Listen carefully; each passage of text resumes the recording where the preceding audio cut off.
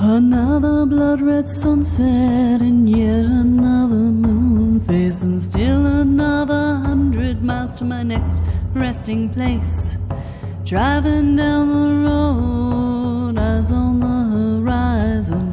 Within my car, I'm all alone, but feeling good and feeling strong, knowing that this path I'm on brings me to myself. I'm driving. Hey y'all, I'm Jules. Welcome back to another episode of Spirit Sherpa, the show that helps and encourages you on your journey to unlock your magic mojo. With me as always is the spirit doctor, Kelly Sparta. Hey Kelly, what's up? Hey Jules, it is pouring cats and dogs here, but you know, that is nothing new.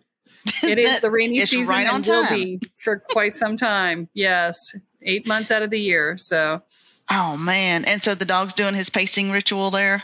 Yeah, well, he's laid down. So it's just raining. It's not thundering yet. So he's all right. He only freaks out when it starts to thunder. And, you know, to be honest with him, I don't really blame him. Some of the thunder here is the loudest thunder I've ever heard in my entire life. And it just goes kaboom. And you're like, fuck, what the hell just happened, man? Yeah. So. Yeah, I can't blame him on that. Although he has actually calmed down from where he was when we were in Richmond. He's much more calm in thunderstorms now. I think it's because they happen almost every day. So, you know, it's either get used to it or have a heart attack, you know. It's like there's no real getting around it. So, yeah. But, yeah, so we're tooling along. Yeah, and, well, today we had a fabulous day down here in Louisiana. We had a cool front that came in, and it was 65 degrees this morning as opposed to 117. Yeah, that was crazy. So it heated up today. I think the high was like 89, 90, which is so much nicer, you know, than what it has been. But yeah, there's a reason I live in the mountains. Yeah. If it I don't blame you there. 80 here, I'm like, wow, too hot. Yeah. So, if I've ever had a reason to lose some weight, it's being here in the humidity and the heat. It's like I need less insulation. I need it badly, you know. So you're self-adjusting. I've dropped like 10 pounds just being here. It's like I think I sweat it all out, to be honest. But you know, just because, you know, I'm eating fresh fruit and I'm walking more and I'm sweating more and, you know. So they pretty much everybody says they lose weight just moving here. So I don't know. I need to look into that then. Yeah, you'll figure, huh? Come on down. Right. Oh my God. So today we are going to be talking about the elements of transformation and what to expect. Yes.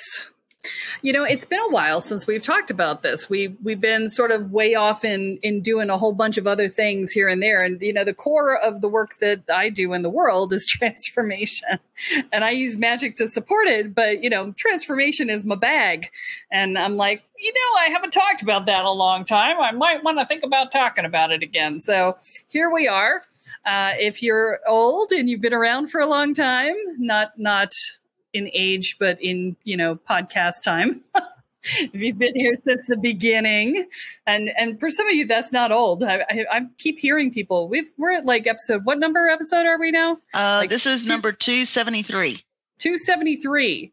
Holy crap! Right? We're at episode 273, and I keep hearing from people when I talk to them. They're like, "Oh yeah, I've binged the whole thing in the last month," and I'm like, "What?" In a month. I'm like, now that is some commitment right there. Ooh, that's some overachievers there. Good Lord. Yeah. There's some people in the Netherlands right now who are doing this. You know how I know that? Because I am charting in the Netherlands for the first time in the last 2 days. And I'm like number 16 in spirituality in the Netherlands. That's what we're doing right now. This podcast is at number 16. And so that means somebody in the Netherlands is downloading all of the freaking episodes, right? It's like, bang, because we went from not charting at all to being number 16 in Apple Podcasts for the Netherlands. So whoever you are, thank you. Thank you. Hello. We love you. And tell your neighbor.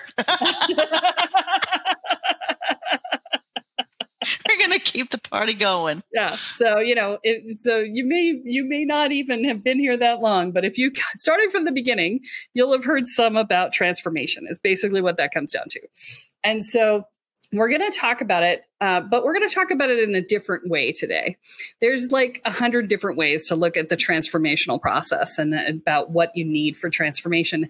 And because so many people are going through foundational deconstruction right now, I mean, it is rampant right now. There's so many people. And for the record, foundational deconstruction is the act of up-leveling your identity. It's literally pulling out the foundation of who you believe yourself to be, sitting on the fallow ground of I don't know who the fuck I am, and waiting for the new foundation to emerge from the ground and say, this is who you actually are. And resisting the urge to go out and find the foundational stones and shove them in the ground because you think you know who you are, because you don't.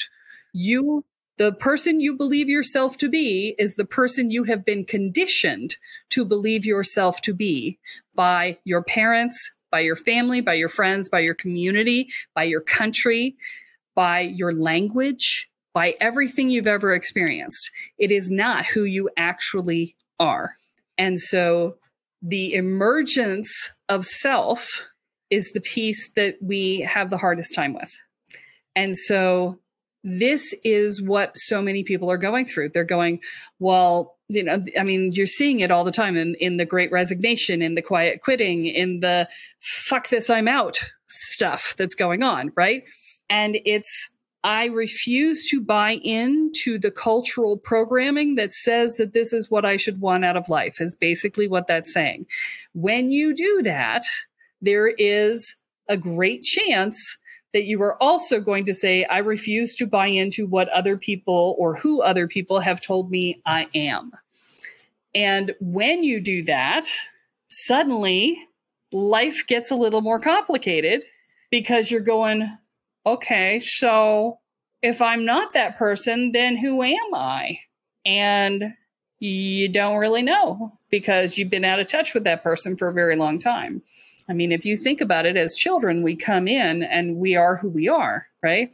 But then, don't do this, don't do that, don't do the other thing, be this way, that boys are this way, girls are that way, blah, blah, blah, blah, blah, right? All the garbage gets installed, most of it, before we are at the age of reason to be able to say, do I want this or not, right?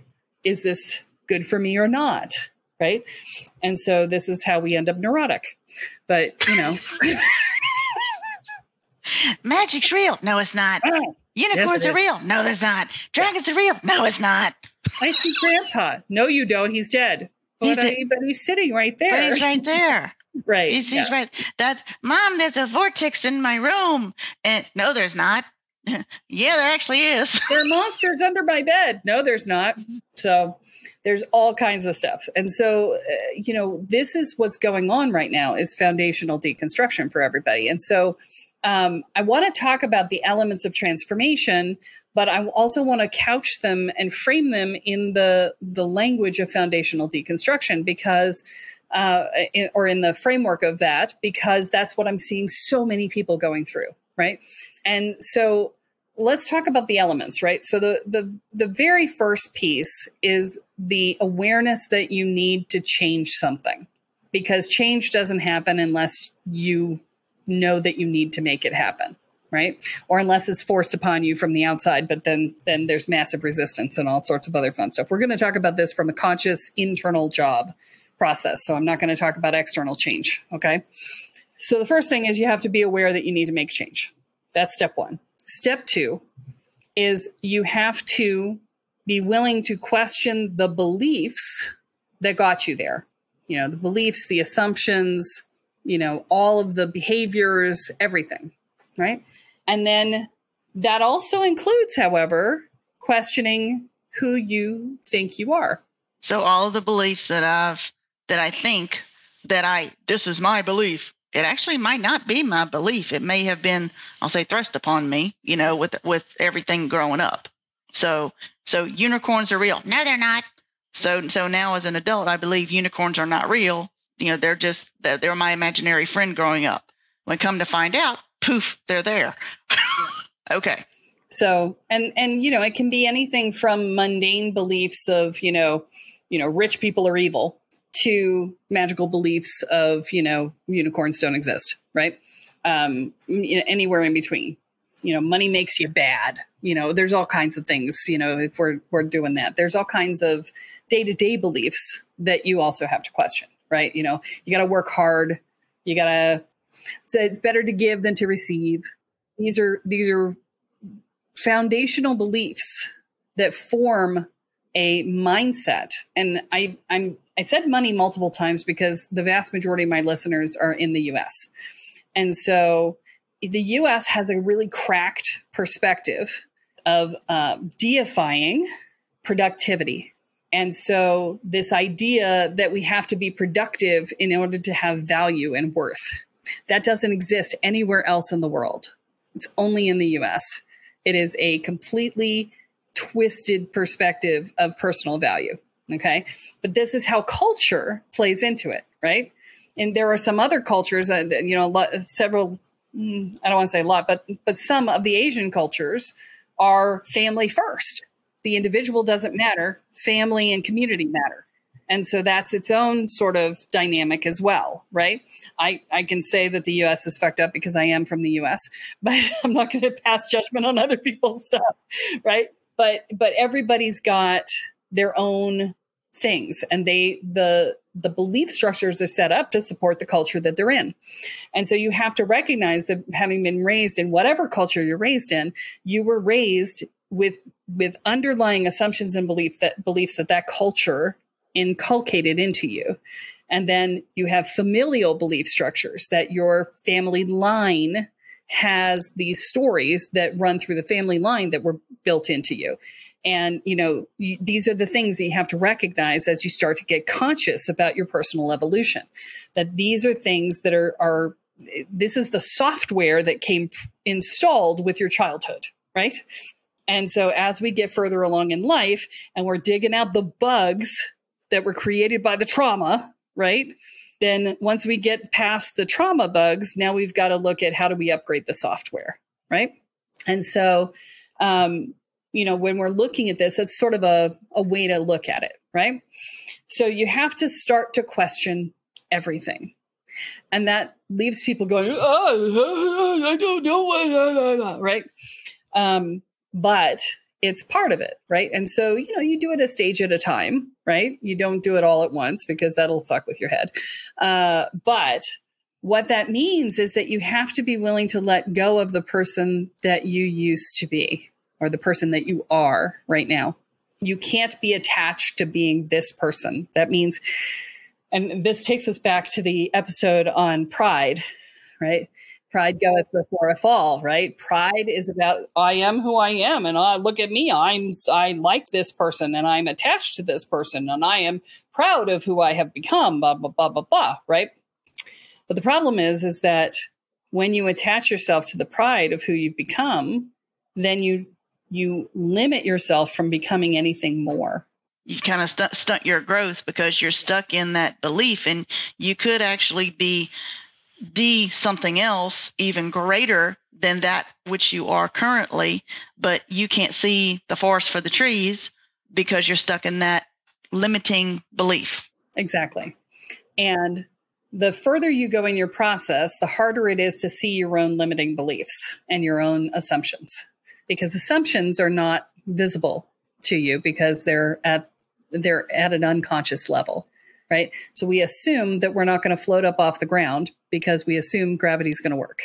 Okay. How often have you thought of gravity in your life? Almost never. Right? Correct. Yeah. So that's an assumption. And so when your assumptions are limiting you, how often are you going to become aware of them? Almost never. You have to see assumptions in reflection. They're only seen in reflection. They're only seen in my outcomes aren't working. Why are my outcomes not working? What's the pattern of things that happen where my outcomes don't work?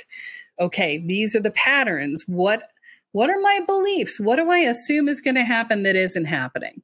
Or what am I, what is all of this? There's questions to ask yourself in there, right? Does that also bleed into, like, for an example, one of the things that I was brought up with, that you can trust family.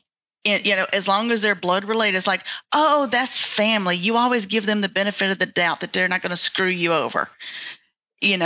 So with people. Exactly. So would that be like, it's assumed, oh yeah, Johnny, he really does need the money. He's not just, looking for a handout. He really needs the money, or they wouldn't lie to me, that kind of thing. So does that include those type of assumptions also? Yeah. It is all assumptions. It's all, definitions, right? There's a reason, and you've been through my programs now. And so you know that there's a whole section where we define core words, because those definitions form, because they are part of our language, and our language forms the way we think. The way we define core terms defines the way that we think.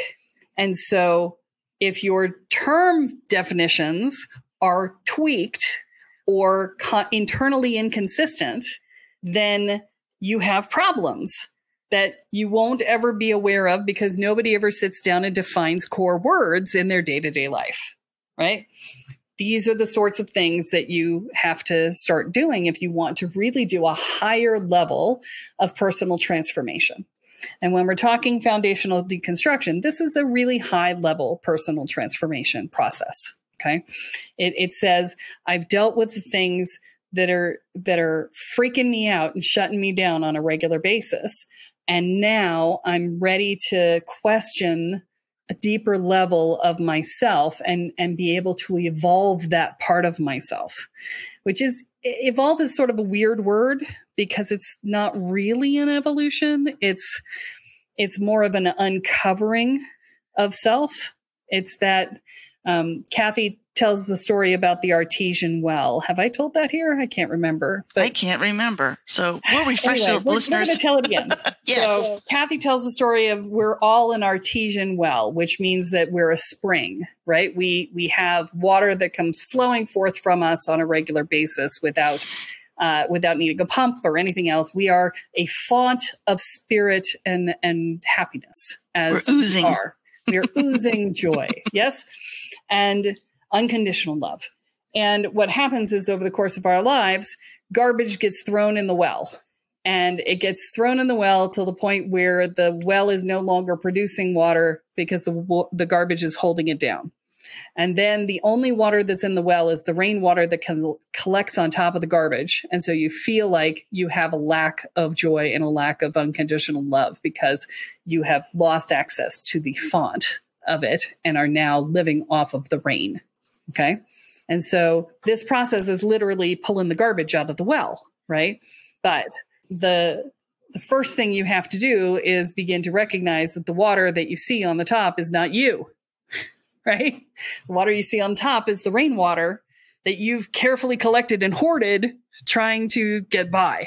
Okay, so I'm going through my everyday life, and I have this rainwater that I think is actually me, but it really isn't, because I have all this crap underneath that I've forgotten it's there, not really paid attention to. So I got to clean out all that crap. Okay, so I have to be aware that I need to change something. Something's got to give sometime. Then willing to question what I think I know about all these things, because I really don't know what I think I know, but I don't know that I don't know them. Say that one 3 times fast. Yeah. All right. So then what would be the next part of that? You have to be willing to let go of that assumption about yourself, that belief about yourself, that identity, right? And then the next piece is choosing who you want to be. Well, how do I know who I want to be? There's a question now, isn't it? So I often look at this as a way of saying, okay, how would I feel if, right? Because we often have value systems that have been placed upon us, right? So our parents in particular are really good at giving us value systems. Churches, religious institutions, amazing at giving us value systems. And we buy into them because we want approval. And we say, okay, I want your approval. I will live this way. The problem is that they may not be our values. So now I'm trying to live up to somebody else's values. Well, so inevitably you will live your life by your values. Okay. The problem isn't living your life by your values, because that's going to happen. The problem is not judging yourself by someone else's. Yeah. So this is about getting in touch with your values and acknowledging that you're going to live your life by your values, and looking at it and saying, okay, well, this is, I may be mad at myself for having, quit this job that my parents said was such a good job and they were so excited for me to have and whatever, but I was miserable at it and, blah, blah, blah, blah, blah. I mean, I've talked about this before, my dad's idea of, if you're unhappy at your job, you suck it up and you double down and you just make it work. And my idea is, if you're miserable at your job, you quit it and find a better job, and we just could not see eye to eye on that no matter what. He said, see, you just have no commitment, no stick to it in this. And I said, see, you're committed to misery, and so, it was an inherent mismatch in the value structure. Right. And, a lot of this is also a function of the times. Right. So, Dad lived through the Vietnam War and the draft and all of this stuff. Right. And then in his day, things were different than they were for me growing up. There was no internet. There was no, a lot of things that shaped my existence. He had a 2-parent household. It was not a great household, but it was there, right? And I had a single parent household. And so, that's an inherent difference. And, just all sorts of pieces and parts. He had a sibling, I didn't. That's enough to be a difference, right? So these are things that we have to acknowledge when we see that there are differences in values, right? But inherently, if you're doing foundational deconstruction, you need to be looking to your values, not to the values of your parents or your church or your culture or whatever. You need to look at your values and say, what do I think is important? What do I feel I want for my life? Is my definition of success the same or different than the cultural definition of success that exists around me? Right. And then, really dig into that and really be with your values. And rather than, I probably said this badly, the choosing who to be, because it's really not about choosing who you're going to be. It's about living your life according to your values. If you can define your values, if you can be clear about what you believe in and about what you believe in and what's important to you, that defines who you will be. Because if you live in accordance with those values, that determines who you become, right? And so each choice you make in life needs to be in alignment with those values. It's like, okay, so I believe in being kind to others. Okay, well, I'm not going to kill anyone today, right? Some days are more challenging than others. Well, yes, but But in general, we don't do that, right? In general, I'm not going to kill anyone. I believe in freedom. Freedom is a big thing for me. So I'm not going to commit a crime that's going to get me put in jail, right? Freedom's huge for me, right? I believe in having everything that I need. I believe that the universe takes care of me. So I'm not going to live in fear, right? I'm going to live in expectation that my charmed life is going to bring me what I need, right? And I'm not going to fret about it because this is who I believe. This is what I believe. These are different pieces and parts, right? But that's the general concept. Make sense? Yes. Okay. So the next piece is commitment. And this is where a lot of us fail. And it's because we live in an ADD world and we live in a world of uncertainty. And I don't know if I can do that or not. I'll let you know later, right? Especially in the New Age community, I got to say it's one of the biggest flaws in the New Age community is just this tendency to go, well, if it feels right to me, I'll show up. Yeah, I'm not feeling that today, so we're just going to do something else. Right.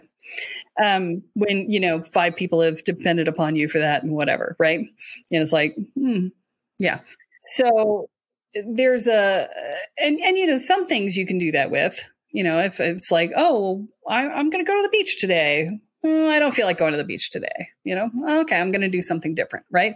No big deal, right? But it's the lack of commitment to a process. It's the flitty Lulu thing, right? It's that he, and lacking grounding and commitment to things. If you flit around, here's the thing: flitting around. There's nothing wrong with flitting around when there's no goal in mind, when there's no purpose, right? If your only purpose is to have a good time, flitting around is perfect. Okay, there is a time for everything, and having a good time, being in your bliss, having being in the moment, whatever, all of that, great for flitting around. Great for just going with the flow and feeling into the energy of the space and being with it. Fabulous. If you're trying to get somewhere, you need to ground. You cannot live up in Flitland if you're trying to get somewhere, and especially if you're trying to do your own work.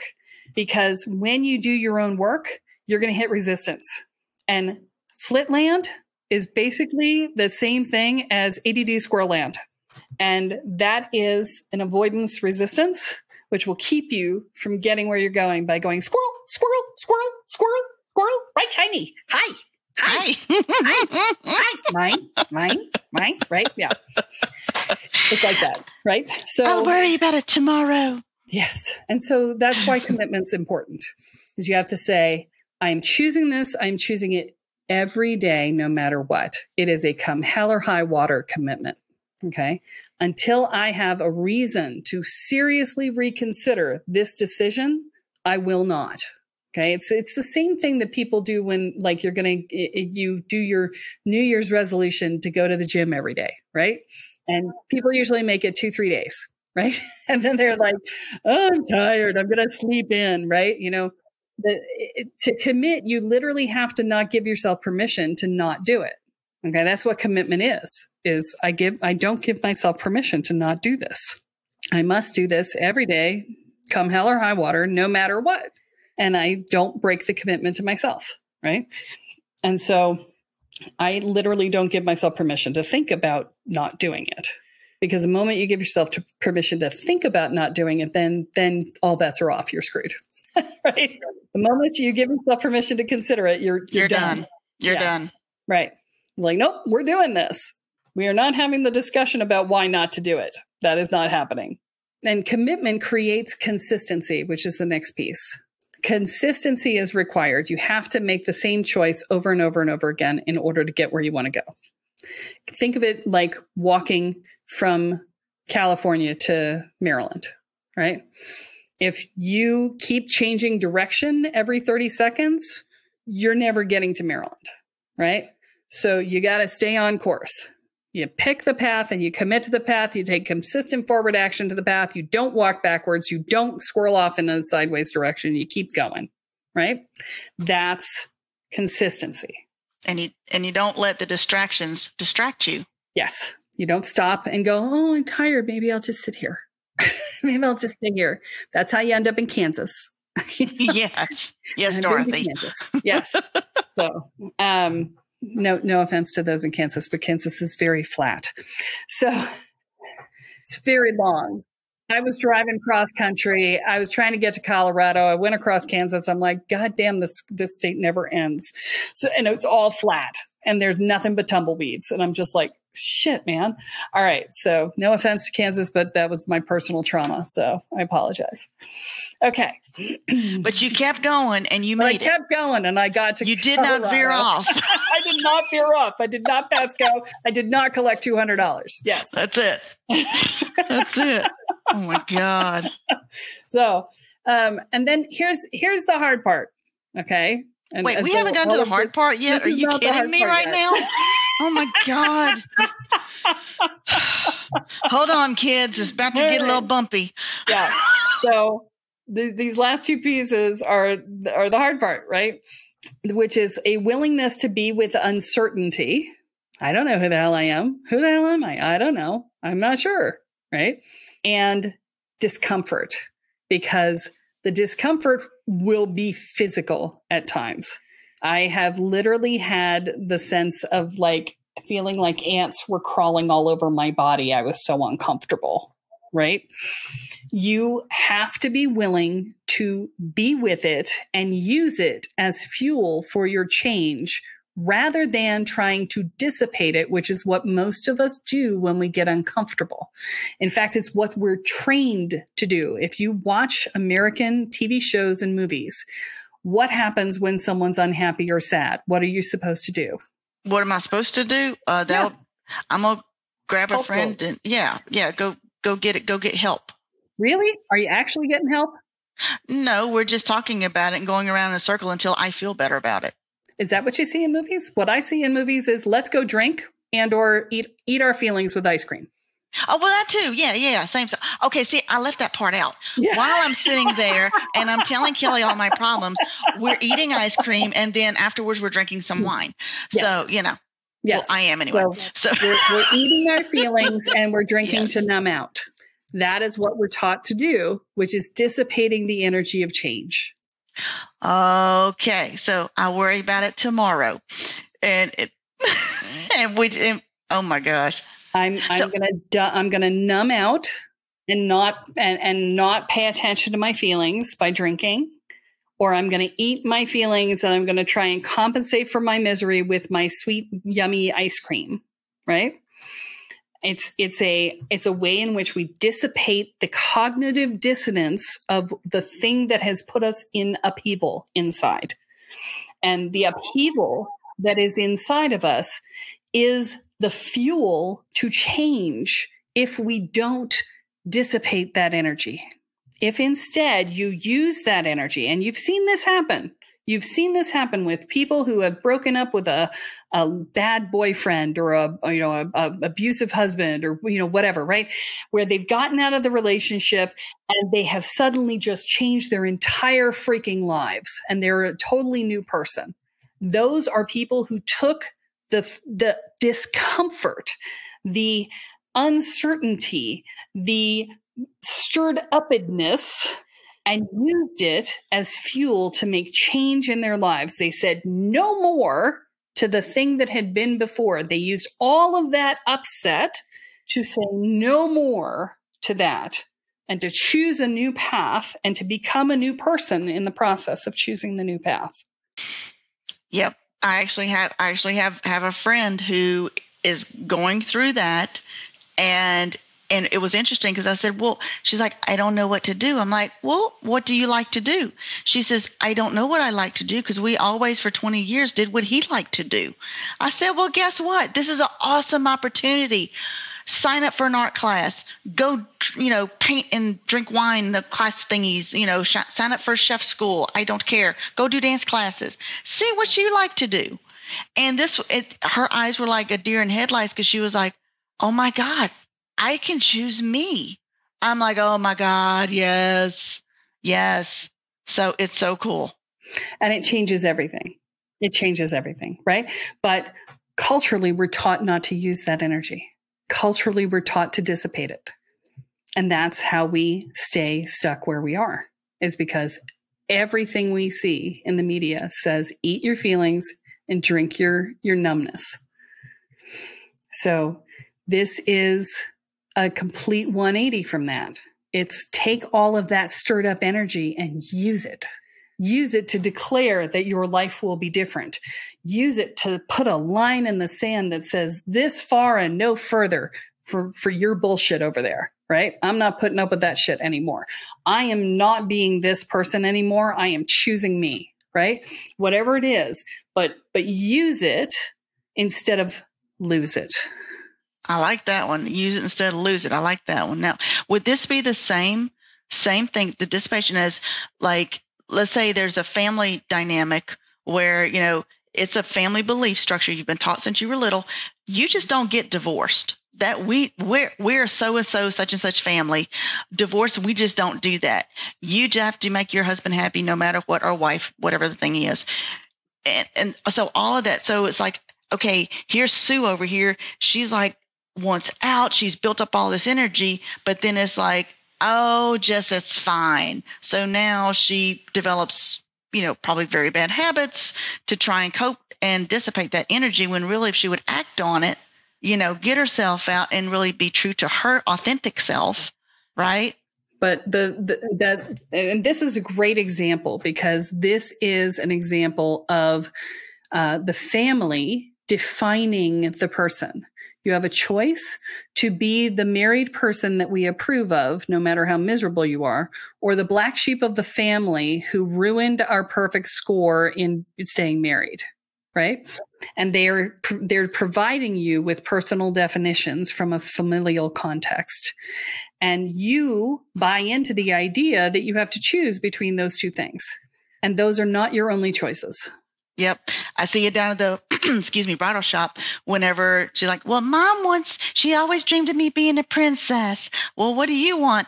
I don't know, but I can't get a gown unless mom approves. That whole thing. It's all of that.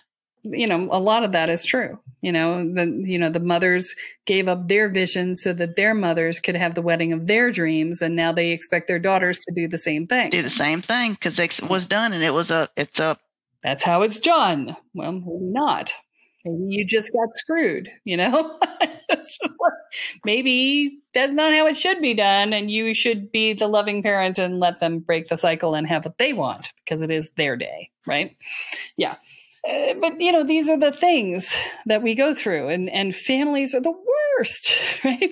Because they love to define us, especially parents who are like, oh, you're my little 5-year-old. It's like, no, I haven't been 5 in 50 years. It's like, maybe you could update your definition of me just a little bit, right? Just a little bit, but it's their definition, not my definition. So we're going to break those chains that bind, and we're going to transform, and that's awesome. And so as you're going through foundational deconstruction, which a lot of us are right now, and, part of that is because of the pandemic, and we went through the forced hermitage, which was an initiation, whether you want to believe it or not, it was an initiation. And that process of initiation brought us into relationship with ourselves, because so much of American culture in particular is designed to keep you from paying attention to you. And smartphones have made it even worse, because we're constantly in our screens, right? It's like, oh, I'm going to binge Netflix for the next 6 hours so I don't have to think about my life. I'm going to be in my screen and doom scroll on Facebook for the next 20 hours because other people's misery or happiness is better than looking at me, right? That's what we've been trained to do culturally for generations, but it's so much worse today than it was 20 years ago before smartphones. And this process that we had in the pandemic of going inside, having not enough to entertain us, to distract us, being sick to death of our screens and wanting to turn them off, and then going, now what do I do? Right? I'm alone with myself or my spouse or my children. Right. And all of them. And everything's shut down, and I can't get away from them. Yes. And there's, this moment of crystallization of your discontent that happened, where you couldn't run away from what you were unhappy with. And now it's in your face. There's huge numbers of people who got divorced. Okay. People were talking about a baby boom when the pandemic first hit, and it's a baby bust, right? And it's a divorce boom. It's a divorce boom. Exactly. Because people got really clear about what they were avoiding. And that process is continuing, because once you start to wake up, there's no going back to sleep. And so it's only going to evolve further. And now people are expanding that. It's like, okay, I was unhappy in my relationship. All right. Now my job sucks.